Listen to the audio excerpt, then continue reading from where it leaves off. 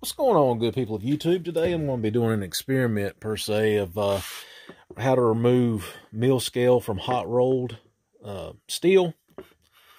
I'm going to be doing a project that involves building some banister or step rail handrails, and I want it to look the best possible. You know, I'm not concerned about the welds. I'll bevel my edges, and there won't be any mill scale there. But as far as paint adhering to the surface, that's a different story.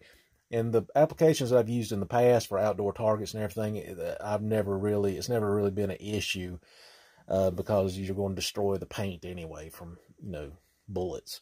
But on this application, I want to make sure I can get all the mill scale off possible so the paint will look as best possible. Now, I've already went over this with my angle iron and a wire brush, which done a decent job at getting most of the mill scale off, but there's still quite a bit on there.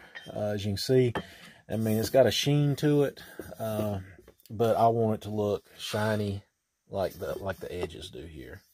And you see, when I handle it, that's mill scale coming off. This stuff is so hard to come off, and you can use a flap wheel to take it off, but the problem with using a flap wheel is you tend to, it loads the disc, per se. Let me show you what I'm talking about. Okay, here's an example of a flap wheel disc that I would commonly use to remove mill scale with.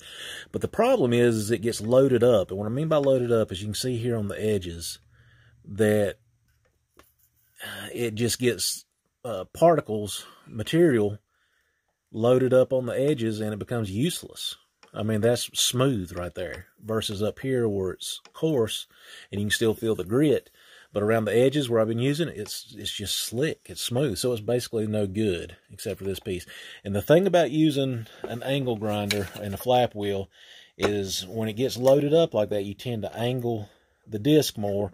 And all that does is cut into the metal. I'm sure I've got a piece of plate steel. I've got somewhere around here where I've actually done that, trying to remove the mill scale and bearing down too hard, getting impatient.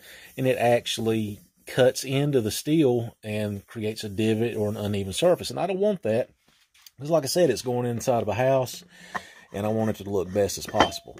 You can use hydrochloric acid or muriatic acid. That's a very effective way of taking it off, but it's also comes with a lot of dangers as far, you know, you got to take a lot of universal precautions with that stuff. And don't really want to do that, so I'm going to try the white vinegar method and see how that works. And basically what I'm going to do is I'm going to wrap paper towels in white vinegar and leave it and wrap these pieces of steel for about 24 hours. And we'll see what it looks like. And we've got a good picture, a baseline of what it looks like. And we'll see what happens after 24 hours.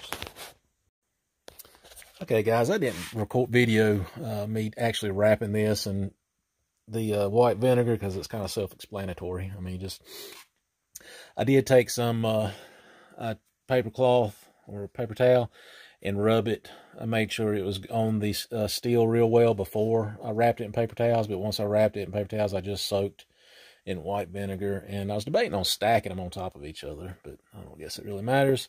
I'm just going to leave it like this for 24 hours, and we'll come back tomorrow and see what it looks like. Right, here's a good example of what raw hot rolled steel looks like when you get it from your metal place. And this, unlike the other square tubing that I'd already hit it with a wire wheel, this has been untouched. So this gives you a good idea of what it looks like. This has even got some surface rust to it. But yeah, we'll see what this looks like after I let it soak in white vinegar. Yeah, I just can't leave well enough alone. So what I done, because I thought, well, I just can't leave it alone because this paper towel is going to dry out, and it just doesn't seem like it'd be that effective after, it dried out or whatever. It'd be best if it was submerged.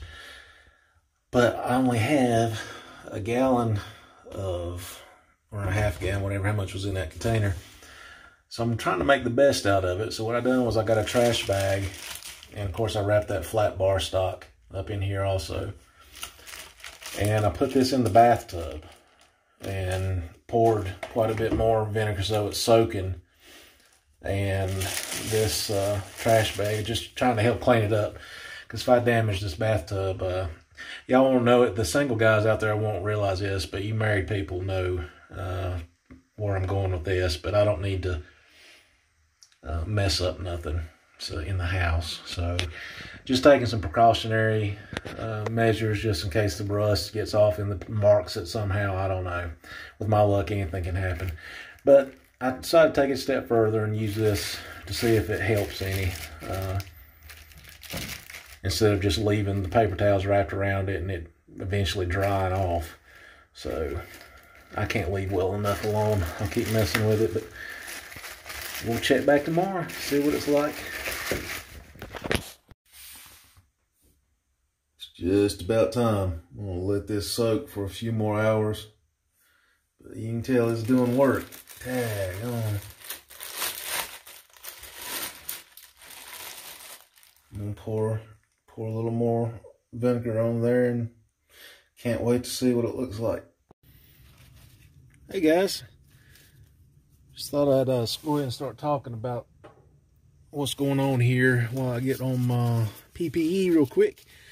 I don't recommend doing this in the shower, bathtub, or whatever. You know, I mentioned about my wife might skin my hide, and I paid attention to it, and I went on about midnight. I went in there and poured some more vinegar on it. Didn't see nothing wrong. Well, this morning when I got up, I went in there to pour some more vinegar on it and noticed that some of the mill scale combination of rust, mill scale, and white vinegar had etched some of the bathtub, which I was able to get off. But it scared me. I had to use a piece of Scotch-Brite and some elbow grease, but it's pretty nasty, as you can see. But, you know, what do you expect? So I tried to take as much precautions as I could with these bags and everything, and I got them outside as quickly as I could. And you can tell it's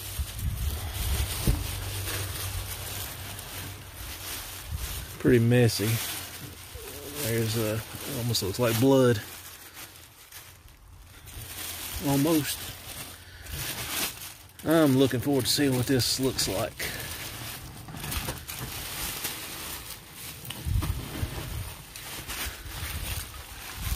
I've got glasses on and rubber gloves, and just to be on the safe side. I'm not a chemist. I don't know what all this stuff would do.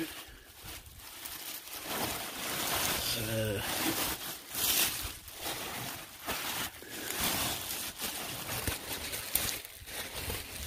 whew, what's that? All right, let's see what we got here. Oh my God, I can tell a difference already. Boy, that is crazy. Wow.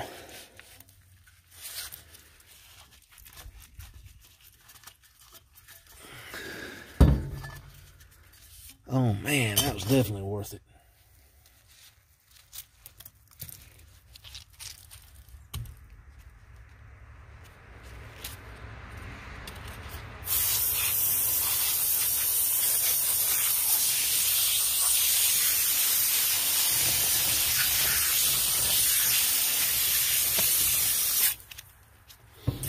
Nice.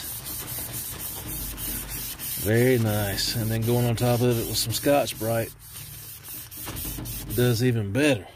Wow. And for the sake of video time, I went ahead and used Scotch-Brite all over this, and I'm impressed. Yeah, that looks great. That is the best process I've ever used. I'll probably, unless I'm in a hurry, never use flat disc again. Oh yeah. Man, how nice and shiny that looks. So yeah, it can be messy. I would recommend making some kind of vat for this. Maybe just take some cheap wood and line it with plastic and do it that way, rather than the way I did it, with first wrapping it in the paper tissue, leaving it in my shop area, and then transferring it to trash bags in a bathtub, and then transferring that outside. Just go ahead and build some type of container first, and like I said, line with plastic, and then go from there. It's got a superficial scratch going down there for some reason. That was already there though. But that looks amazing. I'm giving this a thumbs up in my book.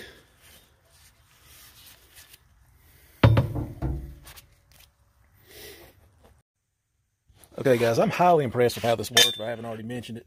I went ahead and dried them off, and I also run a rag, fleece rag, down through the tubes, just to be, because I'm kind of anal like that. I'm trying to prevent rust, so it only makes sense to dry it out. Maybe even put just a hair of oil or vegetable oil in it. That might be overkill. And if you remember, this is the flat bar stock, and that was actually in the worst condition. And I'll post a picture of it here. And even though it's a huge difference, I mean, it's like night and day, there's still a little bit left that was on there pretty good. And if you remember, it was actually rusting. This flat bar was. And this ain't no big deal at all. I mean, I may or may not take a wire wheel and see if I can finish getting that off. I mean, I kind of hate to leave the little black blemishes when everything else looks so good, nice and shiny. But as far as the square tubing goes, man, that thing shined like a new nickel. It is just amazing. And just for the record, I didn't leave this in for a whole 12 hours like I had planned. It was, I'm just trying to think, it's about 2:30 now, so I'm shy of about 4 hours. So 8 hours total. I left these wrapped up in white vinegar. So there you go, guys. If you've never tried this process, and if you've got time for it, you know, a lot of people don't have time. They have to go get metal and work with it then. But if you've got, you know, can put it off a day, I would definitely do this, because it's just so much easier. It's cheaper and looks much nicer. So anyway, I hope you have a great day. I'll see you.